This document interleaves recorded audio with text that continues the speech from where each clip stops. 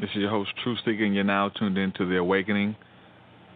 First of all, I want to thank everybody for tuning in tonight live in the chat room, tuning in to what we got going on here, this work that we're continuing to build with upon the back and off the work of a lot of other scholars who have put in work before us, and we're just continuing that work with some open-minded conversation, bringing to the table some of the pieces of the puzzles that we have found, and hopes to put our pieces together and make a picture out of it. Tonight, the show is entitled The Annunaki Elohim, and we're going to be talking about the Bible Oahspe.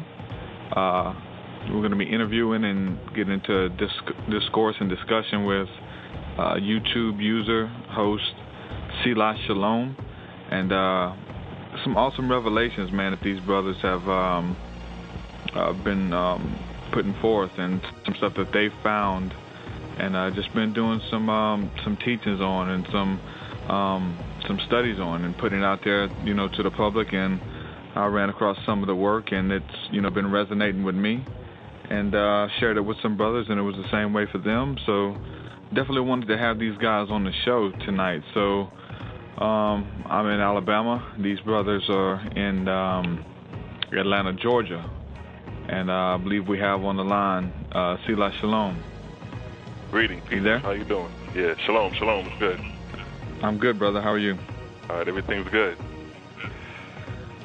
Awesome, man. There's a lot of people looking forward to the show, man. Been pumping it up, and everybody familiar with my work, and have definitely been checking you guys out. I've been plugging the site. A lot of people checking it out, man. Excited for tonight. Definitely. I thank you for having me on your show. And I've been promoting the Oahspe on YouTube for a while now, a couple years, because it's an interesting book, and we could get into that tonight and tie it in with the Annunaki and the ancient history that we're familiar with. Yeah, I think the thing that interests me the most is dealing with the star people, dealing with the Elohim, or the angels, or the ones who came from above, those who are mentioned of in every culture, whether it be Sumerian, Egyptian, Native American, whatever it is. They have stories about these angelic beings who came down, whether they had a hand in creation or whatever the case is. And that's, I think, one of the things that drew me to your work was some of the stuff that you guys have out there expounding on the angelic beings and the heavenly hosts, man. And definitely want to talk about that tonight. But I guess first of all, to a lot of the listeners and people who are listening to this on YouTube, and they may not be familiar with some of the terms, what is the Bible Oahspe that you guys are speaking about, and can you give us some information on it? The Bible Oahspe came about in the year 1881, published in 1882. It came about through a man named John Newbrough, through automatic writing. Some call it channeling, where spirits, or angels as you was referring, enter a mortal and communicate to the physical world to transmute information from the spirit world. And this is how information from the spirit world to the physical world is transmuted, through channeling, mediumship, and other ways as well, even from face-to-face contact. But these angels from the second heaven, which is the atmosphere, had a work to do in this specific time, because we are in a new arc cycle. An arc cycle is a time period of 3,000 years. And at the beginning of every 3,000 years, the Creator, through His angels, lays down new inventions, new revelations to mortals. Now, John Newbrough, for this specific task, was chosen to reveal this information called the Oahspe. And like I said, it was revealed in 1881, and he was commanded to get a typewriter, and through the typing, is how the angels transmuted the message, or the book Oahspe. And he was commanded not to read what was being, what he was typing. He was commanded not to read it until it was finished. So when he finished it and published it, the publishers was confounded at the work. They was like, how did you put this information together? So for some time now, he kept it secret that angels came to him. He didn't want to let nobody know that because, people would think you're crazy. So eventually, he broke the ice and wrote a letter, and he explained how the book came about. And you can find that online. Just look up John Newbro, the biography, and he'll tell you how this information from this book called Oahspe came about. And the term Oahspe means earth, sky, and spirit. The O represents sky, the AH represents earth, and the SPE, spe, represents spirit. And that comes from an ancient language stemming from the continent of Pan that was located in the Pacific Ocean. Some people call it Lemuria, some people call it Mu. But it's an ancient language made of glyphs, similar like to the Egyptian language, or the Egyptian glyphs, I should say. And similar to the characters of the Japanese and Chinese, how they write their glyphs for their languages. Similar to pictorial glyphs. So that's how the book came about, through channeling from angels from the second heaven. And a lot of people debate with me saying that it came about demonically. But in order to determine if anything is demonic or not, you would have to expound on the subject, which they have not. And that's how I can determine if this book was demonically influenced or not. And I can tell you for a truth, reading it over several times, and the book has over 900 pages in it. It's a big book. It's like an encyclopedia. And I can tell you the book is not demonically promoted. It promotes righteousness, unity, oneness, one creator, not a jealous God who is jealous and commands war, not a God that commands bloodshed. In this book, it shows you how all those were false deities of the past, trying to influence mortals to worship them. And all this we could expound on, in different parts of history, and I could relate, the angelical side to show you how man was influenced to do what he did. All right. One thing I wanted to add in there, whenever people may hear the term automatic writing or the channeling of what you speak of, which he wrote the book, I'm assuming it's very much similar to the way the ancient prophets would receive and write their prophecies that God or the Spirit of God was telling them to write down, and to not to read it, and to take the scrolls and just give it to people even without reading it. That was commanded in the Old Testament. So very similar. Right. And instead of this new agey foreign thing, something, as those who are in tune with the Spirit, it's a way that you would receive messages from the other side, from God, or whether it's a spirit. And when I say spirit, even in the scriptures, we have a lot of Christians who tune into the show.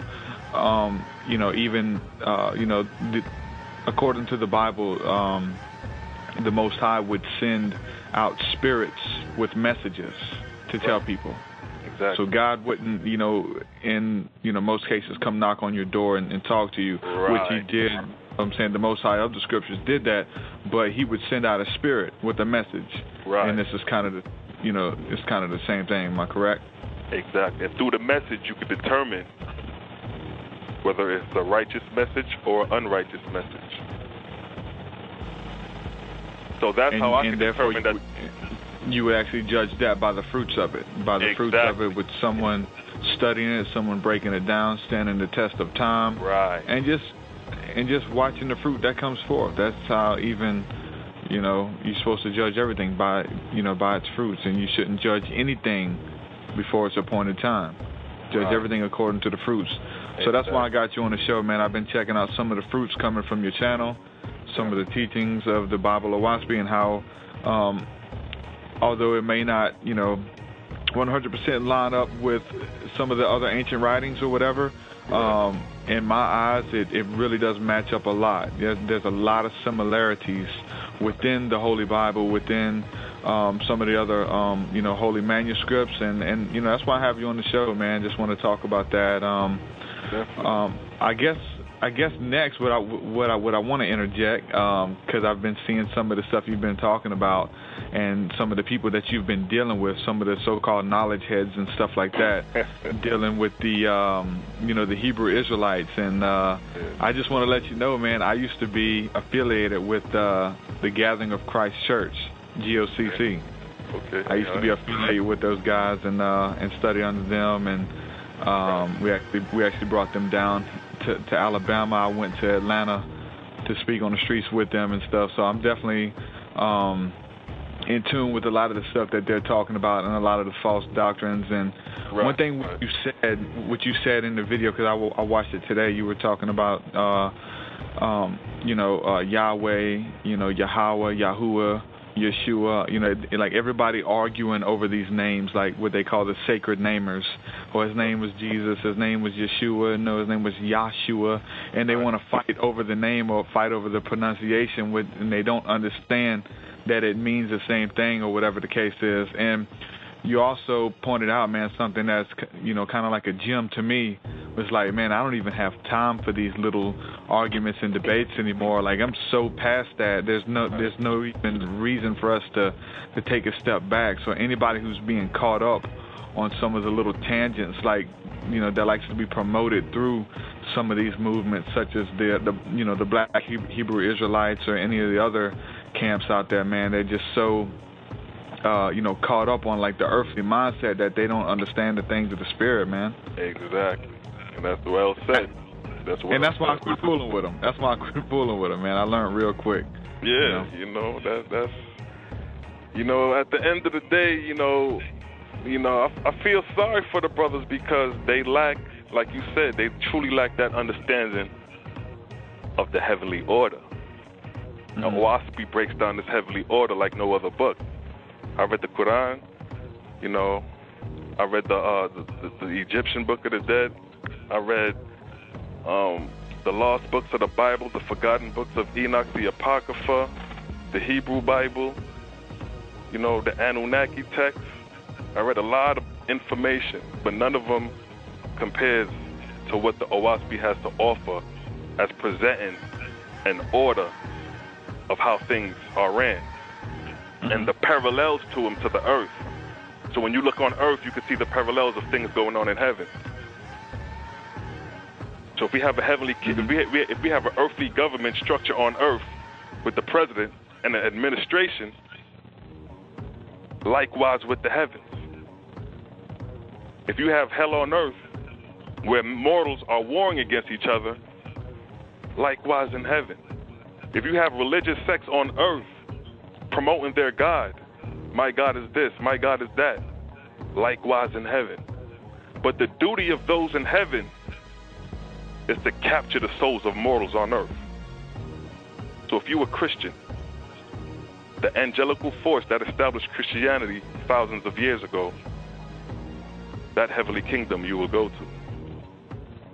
Likewise with Islam, likewise with Buddhism, likewise with Judaism, and likewise with Hebrew Israelitism, because they caught up in the same fashion.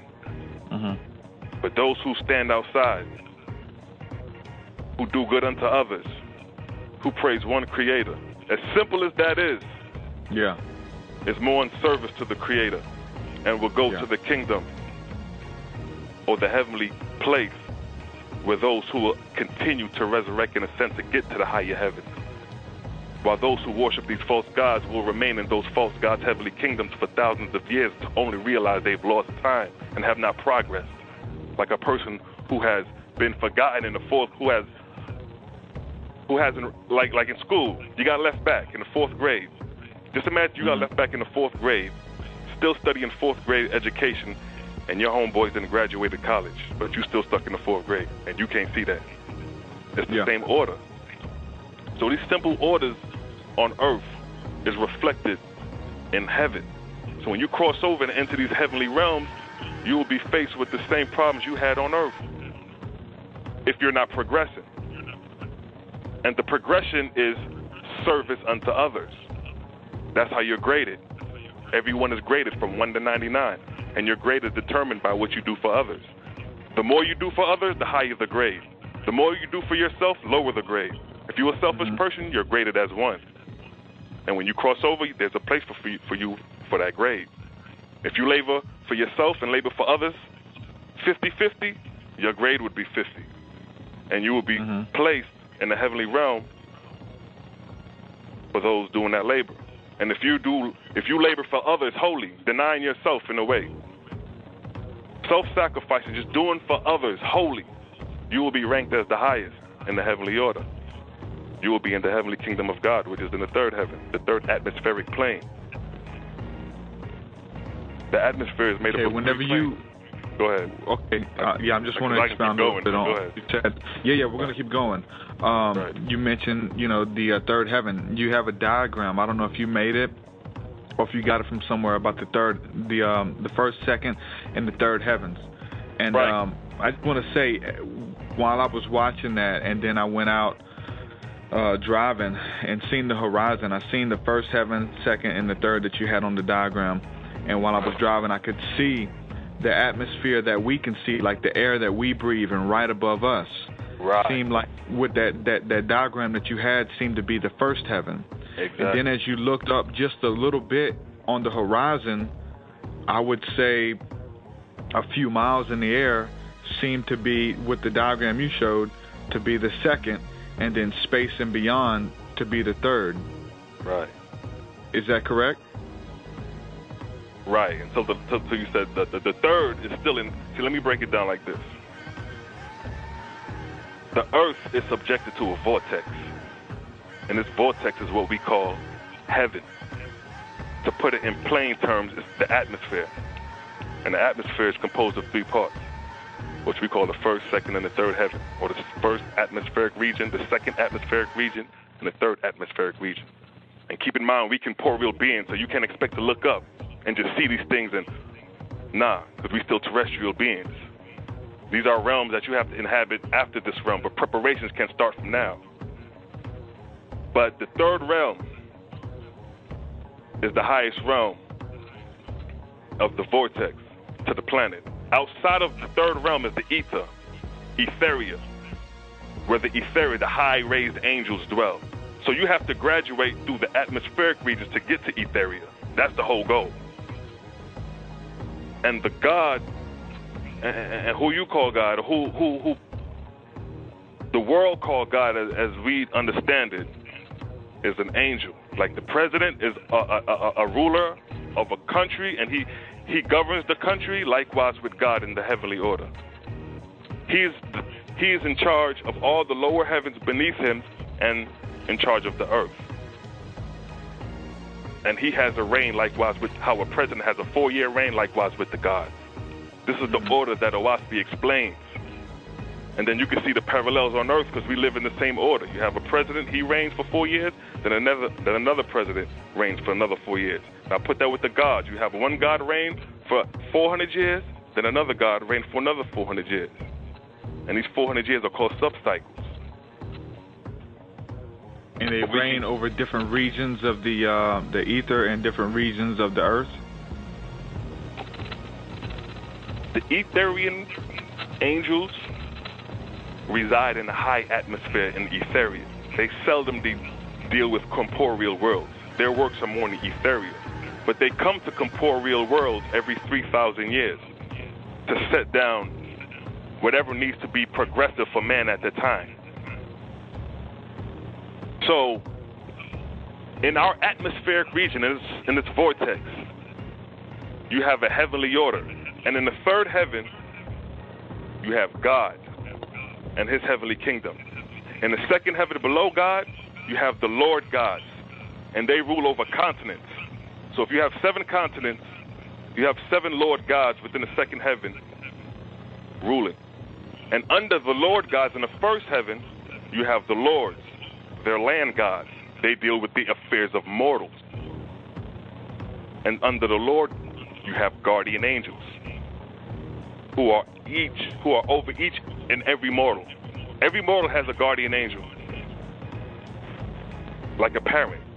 Like when you have a kid, that parent is, that kid is yours forever. So, you know.